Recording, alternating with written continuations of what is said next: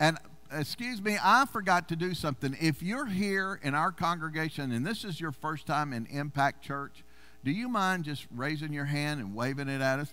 Yes, thank you so much. We are so blessed to have you this morning. Amen. One of the ushers will give you a card to fill out. If you'll please fill that out. Drop it in the offering bucket as it goes by this morning, and we'll sure appreciate it. All right, you guys ready? Let's pray. Father, we thank you for today. Thank you for the word. Holy Spirit, we totally yield to you. Thank you for touching every heart, ministering peace, grace, and revelation. And I thank you for the anointing of God to break every yoke in this house. We will not walk out in bondage. We will not walk out sick. We will not walk out broken, because your anointing is here to deliver and to set free. And we give you praise for it in Jesus' name. Amen. This week I was just taking some time really praying about 2023. And as I was praying about 2023, I began to just receive some words. Some were exhortations, and I just started jotting them down. And I just want to share with you, this will be a little different this morning. I'm not going to have a real long outline of any kind, but I really want to share from my heart and just exhort you and challenge you as a child of God coming into 2023. How many of you know the Holy Spirit wants to meet you in a new, fresh way? He does. But he's not just going to manifest just to manifest. The Bible says those that what? Hunger, thirst after righteousness shall be filled. And so I pray that this will just stir up your hearts with a new, intense passion for Jesus. There is such a passion of Jesus for us. If the revelation comes, it radically changes your life. How many of you remember when you were born again? Oh my gosh. Or when you got baptized in the Holy Ghost. Sometimes you think you were floating because your heart was free. Your mind was free. There was a freedom. It was like the Spirit of God just sending currents into our soul, eliminating the hurt, the pain, and the past just being broken in our lives. And that experience, you know, it's wonderful when you get saved, but you've heard me teach on this, and I've taught you, your mind has to be transformed. It'd be great if every time I woke up and the Shekinah glory of God appeared and Jesus was there in a cloud and we just did the day together. Anybody ever have that happen? If you have, I'm moving in with you. So, you know, it just doesn't happen that way. And so what happens, the glory and the anointing of God, if we are not renewed in our minds in the Word and we are seeking Him, what happens, you know, that time period gets shorter and shorter and shorter and shorter. And sometimes what happens, we are looking for something in the outward that you're only going to find in the inward. It only comes from a revelation of the Spirit of God. Are you acting on the Word of God? The Spirit of the Lord, I thought about this scripture this morning. This is not in the notes here, but Isaiah 60, this is a prophetic word. And if there's any prophetic word to me that is talking about today, is this. And it says in Isaiah 60, verse 1 and 2, it says, "Arise, shine, for your light has come." The light of Jesus is here. Oh God, come down, Lord Jesus, come down. Well, Jesus said out of your belly will flow rivers of living water. You don't need Him coming out, you need Him coming up. You need to release what is in you. You know, Colossians 2:9 says that Christ was the full expression of God in the earth. And then it turns around and says, and we are in Him and have become the full expression. Father, Son, and Holy Ghost dwell on the inside of us. And the more of the revelation that we get of who we are in Christ and what Jesus has already provided for us, it's already done, then what happens, that manifests in your soul. That manifests in your body. And see, the Bible, there's no scripture for dealing with unanswered prayer. There isn't. There's no scripture that Jesus says, okay, I know you're going to pray, you're going to be disappointed, so point 1, point 2, point 3, and point 4 is what happened when I don't answer you. It's just not in there. No, he says, you call and I will answer you and I'll show you great and mighty things. And what I'm saying, and here's another thing I want everybody to, there's not one sin you can commit this week that's going to change the love of God for you. Nothing. Now, we're going to make mistakes, and I'm not making excuses for sin, but when you make a mistake, there is a flood of the blood of Jesus that is on the inside of you. And 1 John 1:9 says, if I confess my sin, he is faithful and just to forgive me and cleanse me. Cleanse me. Cleanse me. That is not only my spirit, it goes into my soul. It's a cleansing. It washes through your body. And recognizing the blood of Jesus. And I'll get to that point either today or next week. But here's what the Lord says. He's saying to us, arise and shine. For your light is come, and the glory of the Lord is risen upon you. For behold, now notice what he's saying. He's telling the church, arise and shine. The glory of the Lord is on you.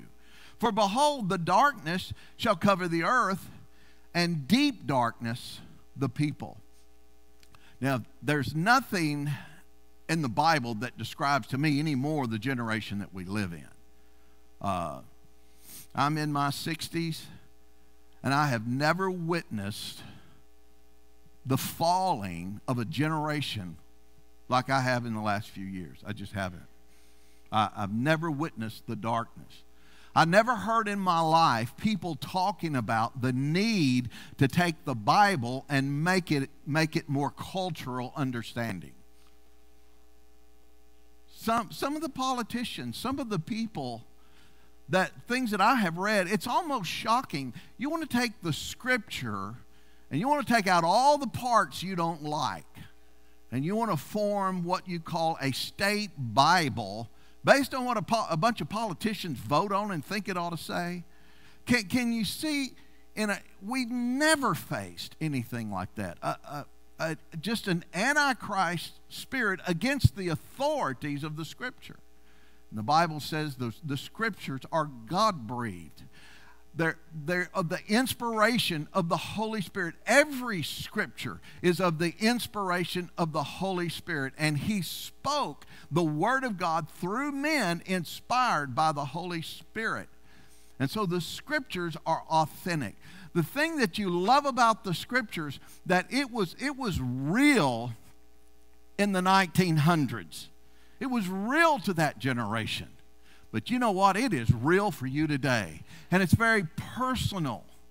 Whatever you're going through, in your devotion with the Lord, the Holy Spirit leads you into certain scriptures to minister to your spirit, to renew your soul, to grab hold of faith in that promise or in that scripture that takes you through whatever obstacle or anything you face. It's because of your obedience and the fact that you know Jesus is in your life. But not only is in your life, He's walking with you through the person of the Holy Spirit every day. Right now in this service, the Holy Spirit has a word particularly for you. And if you come open, you'll receive something. God will speak to you. God will remind you. Anytime I'm not in the pulpit and I'm sitting over here or in other services, I always listen. And if whoever is speaking, and I've trained myself for years. I've done it for years. It's not something I'm doing now. It's just something that I've always done. I used to have a notebook, and I've got, I don't know how many notebooks full of messages and other things, but most of the time is when something is said. If Philip says something, Matt says something, It's in my notes. I immediately go to my phone. So don't ever think he's playing with his phone. No, I'm writing what they just said because you know what? I'm going to go back and look at that. And that's why, because it spoke to my heart and my life where I'm at right now. So in the same way, allow the Holy Spirit, the Word of God, the passion of God to be rekindled and renewed in our life as we move into 2023. And there are things that we can do to get ready for it and desire it. Now it says this, the deep darkness upon the people. Now you got to love the Holy Spirit because he's talking about, now here's deep darkness, and I know everybody goes, oh, the deep darkness. But then he said, I don't concentrate on the darkness, but this right here, but the Lord. How many know you just love but the Lord? Will arise over you, and his glory shall be seen upon you. That right there is the goal. That's the Christian quest, that we walk in such a beautiful relationship with the Holy Spirit that not only is he in us, he is upon us, but people can see him through us. And everything we do is through the love of God and through the ministry of the Lord. So here's the first word that I wrote down, and it's the word sacrifice. Hebrews 13:15, it says this, therefore by him let us continually offer the sacrifice of praise to God, and that is the fruit of our lips, giving him thanks. The word sacrifice is a word that we're familiar with. A sacrifice is something that costs you something. But I want you to notice something about the word sacrifice. You know, the Bible, I truly believe when we move into 1,000 years of the millennial reign, I believe we'll still have the Bible. I believe the glorified saints will preach the Bible, will preach the Word of God to the generation that is raised up during that 1,000 years. When we get into the eternal kingdom, whether the written scripture is there, I don't know, because we'll have Jesus, the full manifestation of the Word. And then, you know, time is forgotten. I mean, we're shouting in the kingdom forever and forever and forever. And it's going to be glorious. There are scripture that will continue on into heaven, but there are scriptures that are to be fulfilled right here on earth. And this scripture is one of them because of the word sacrifice. And you say, why is that? You won't need to sacrifice in heaven. There won't be any sacrificing in heaven. I mean, you know, when you're in everlasting joy, you ever think about everlasting joy? Man, that'll make you smile. That'll make you look forward. The fact that your name is written in the Lamb's Book of Life and in the heavenlies. There is everlasting joy, so there's no need for sacrifice. The sacrifice is here on the earth. Sacrifice can only be done on the earth, can't be done in heaven. We need to, all of us, provide the Holy Spirit a place to land on. That's what a sacrifice is. You know, I always had an incredible respect and love, and I've read after Mother Teresa.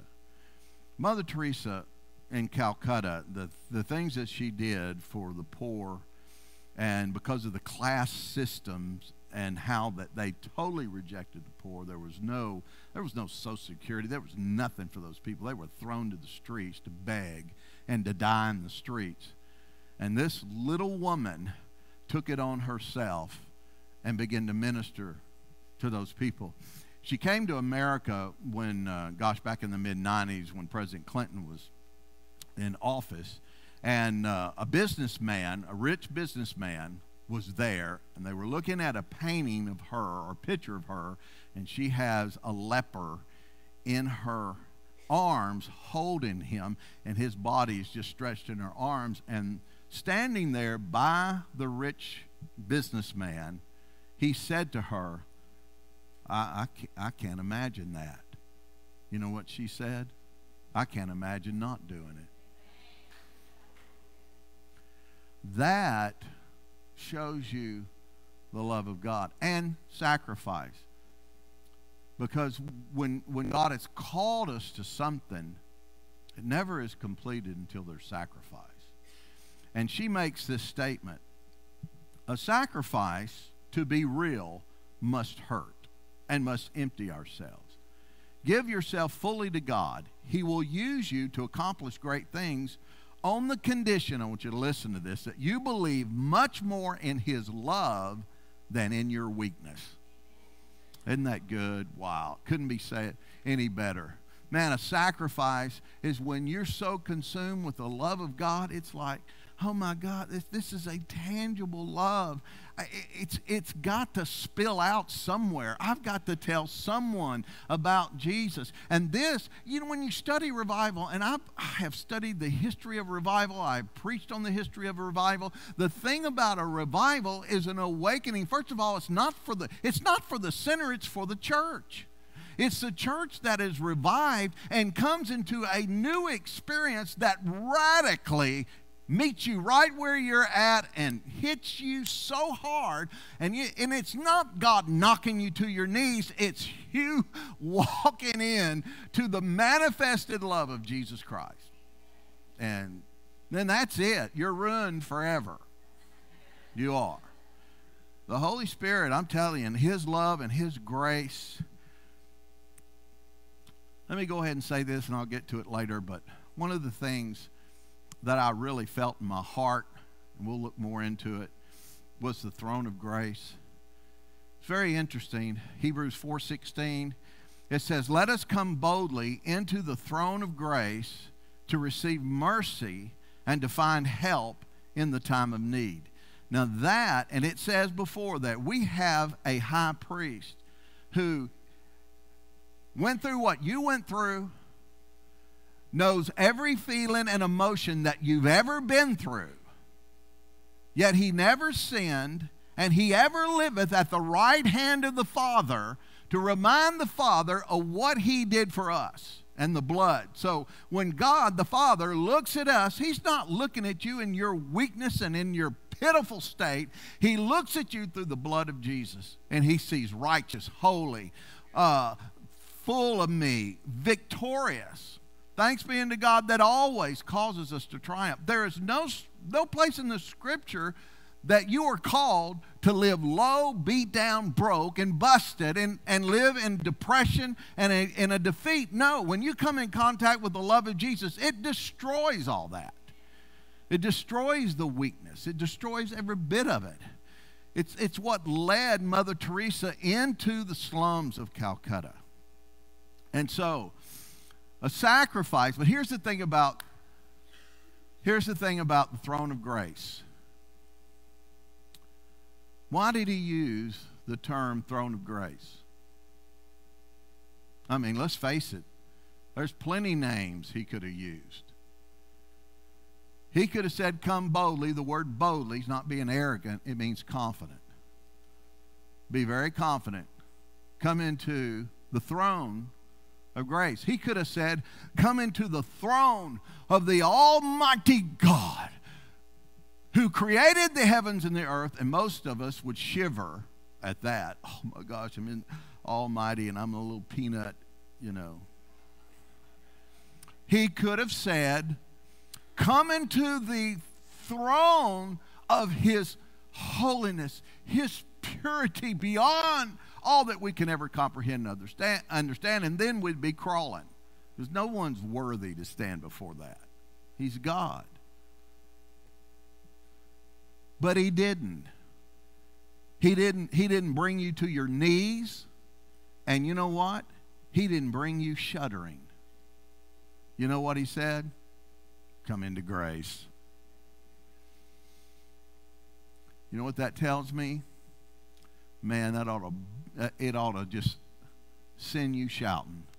The fact that I believe, according to that Scripture, that God is showing us the very heartbeat is grace, mercy, and compassion. Man, I tried to do a quick 8-minute strong with the armor bearer this morning, and Mercy was spending the night. 3:30 this morning. 3:30. I was up at 4. So, and Kim was up at 3:30.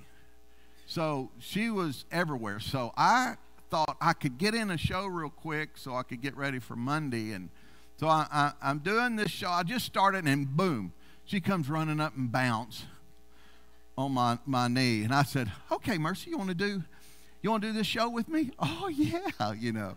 So this is a child. So I figured I got 8 minutes. How am I going to entertain this kid and actually speak to that camera?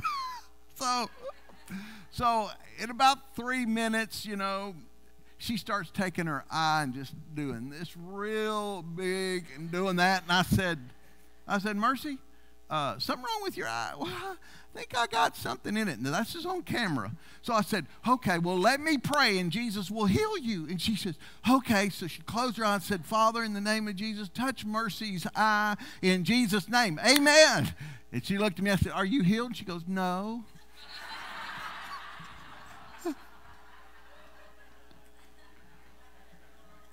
Now, needless to say, I don't know if that touches anybody else, but that touches me because I was like, you know, a kid's going to be flat honest, you know. So anyway, we made it through the course of that. It's pretty funny. And then I did another quick 2-minute one. I was going to I thought, man, she kind of ruined it, so I'll try another one, but it didn't last no time. And within 2 minutes, she was sticking her finger in her nose. So I said, all right, that's it. But can I tell you, and you guys know this, the one thing I'm going to hate about that little 4-year-old is that little 4-year-old is going to become a 13-year-old one day. And I'm going to miss that little 4-year-old. The innocence and a love. And what God is wanting you to see for all of us today as we move into 2023 is His love and His grace. And for you to go confidently. That child knew whatever I'm doing, she's going to get involved in. But she had the liberty. I didn't say, I'm doing something very holy. And you need to go get with your Coco. Go get with Coco. Because Pops has something very holy. I have to speak to the body of Christ. No, and had I done that, had I acted like that, that child would have been hurt. And that's what she'd have put with religion. And that's why people are destroyed by religion. Because they cannot see the love and the acceptance of a God that's so full of grace and loves us and will forgive us. Look, don't ever let your past, you've heard me say this many times. In my life, someone made this statement. No amount of regret is going to change your past. No amount of anxiety is going to change your future. But any amount of gratitude will change your present. So, therefore, let us continually. Okay, what does continually mean? Well, that means 11:04. When we hit 11:05, what are we supposed to be doing? Continually praising, continually worshiping, and a sacrifice of praise. Sometimes it costs you something, and that's when real praise comes up to the Father. Luke chapter 19 is very interesting. When you talk about sacrifice, it again can be a sacrifice toward what you're doing for God, or it can be a sacrifice to the Lord that you put down or you lay down to give Him quality time with you. And in Luke 19, it's the story of Zacchaeus. I always find Zacchaeus very interesting. You know, there are two main points that God says about Zacchaeus. Whenever you read the scripture and he is defining the character of a person, you really get a glimpse. And the two things that he says about Zacchaeus, he is very rich and he is very short. Isn't that something? You got a short, rich man. Now, growing up, if you're short, you gotta, when the Bible says you're short, I will guarantee you the guy was short. He probably about, 4'9" or maybe 5 inches. And the Romans, you got to think about the Romans. I mean, those guys were huge. And so here was this little short man. There's no question he had an inferiority complex. People always looking down on him and talking down to him. I mean, that's just the way it is. Now, I don't know if he became rich and a tax collector, that if they made fun of him, he was going to charge them double. I don't know. But whatever, he's very rich. So when you're very rich and short, people don't talk about you. How many of you know that? Oh, man. I love you. I love that suit tailored to you. That's just a gorgeous suit. I mean, you're just the coolest person. I love being around you. That's the way people respond. We don't really get a clue of what happened into Zacchaeus' life. You know, as a tax collector, under the Romans despised him because they really were, they were Jews, but they were representing the Romans, so they really didn't have much honor. Then the Jews majorly despised him because of the fact that they are taking taxes for the Romans. The Romans wouldn't come in there and take the taxes. They made the Jews take taxes among their people. So if they're going to get mad at somebody, they're going to get mad at Zacchaeus. And somehow in his world, maybe we don't know what state of mind he was in, but I want to say something, and we all know the story of Zacchaeus. What is the major thing that we heard in children's church and what we've heard about Zacchaeus? He climbed that sycamore tree. You know, can I tell you, rich people don't climb trees? They don't. They do not. They have everybody move the crowd, and the people come to them because they're secure in their wealth. They're secure in who they are. And I don't doubt that his insecurity complex has probably been settled in the fact that he was very wealthy. And the Holy Spirit took time to say he was very rich. Now, when God says you're very rich, honey, that dude had some money. He was extremely wealthy. So, but something happened. All of a sudden, the stories about Jesus. The stories. Now, he's Jewish, so he knows of the coming Messiah. He knows those scriptures. And he knows all the reports, the healings and the miracles. And, you know, he didn't need healing. He had everything he needed. Now, sometimes we think the only people that find Jesus are the ones who are deeply in need. And sometimes it's not. Because can I tell you what? Jesus will find anybody who's looking to find him. That's the thing you got to know about it. And so Zacchaeus and these crowds, I mean, if you can just go back in history, when you watch the History Channel and you see like the Beatles and you see these other groups that come to America and the thousands of fans and their bodyguards have to push them every which way just to get them in their limousine to get on.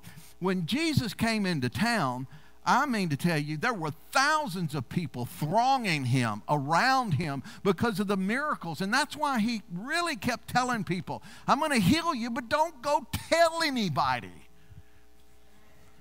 And what's the first thing they did? Because he knew the crowds were going to limit him. And there was a huge crowd, and there's no way this little short dude is going to get to the crowd. There's no way he's going to see him. He can't see him because of all the people around him. Zacchaeus was determined, and he climbed a tree. And you just got to love Jesus. Out of all the thousands of people, he's passing by and looks up, and through the Holy Spirit, he didn't know who Zacchaeus was. But it was revealed, but it wasn't revealed the fact that he was a tax collector. It was the fact, man, this guy in this tree, look at that. Probably nobody else saw him. Some people thought, what's the idiot up there doing? You know, oh, that's Zacchaeus. Well, I hope he falls and breaks his neck. But Jesus looked at Zacchaeus and said, Zacchaeus, get down. Don't you know he slid down that tree and then everybody backed away. And he said, go fix dinner. Me and you're having dinner tonight. And they go in the house, and Zacchaeus is running around. You know his servants were busy. Man, there's no telling what all he was blessing Jesus with and other things. And then the religious people standing outside. Well, look at him. That man only deals with, he's just having sinners around him all the time. And Jesus makes it very, very clear. And then you see his heart, you see his mission, you see everything the church is about. Jesus looks and he says, listen to me. I didn't come to seek and to save those who don't need a physician, but I've come to seek and to save those which are lost. This church survives based on the seeking and the saving of those that are lost. Amen, Philip? That's it. And because of that sacrifice, he could have fallen. What happened, climbed up that tree, he got Jesus' attention. And here's the thing, sacrifice requires risk. Risk equals faith in action. Jesus stops, ministers to him, goes into his house, eats with him, and you know what? Then when the end of the dinner was through, Zacchaeus says, Jesus, if I have wronged any man, I will pay him double-fold. Jesus looked at him and said, salvation has come into your house today. The deliverance has come. Now you say, Pastor Terry, what's your point? Whatever you have to do to experience a new, fresh love, if you have to, climb a tree. Climb a tree. What's the tree? Put aside who you are. Put aside the differences. Put aside what's going on in your life. Because let me tell you what happened to Zacchaeus once he experienced the Lord. Repentance came into his heart. And I'll guarantee you when he said that, Jesus could have said, all right, let's write them down. The ones who made fun of you and you charged them double, go give them back. And Zacchaeus was true to his word. And I can tell you, I thought about this today, and you never know, but I don't doubt when we get to heaven, you may find this gorgeous tree house in the tree of life, and it'll be Zacchaeus. What it is, it's he did what was required in order to see and experience the Lord. And the thing about Jesus, he's here, he loves us. There's no question his love is equal.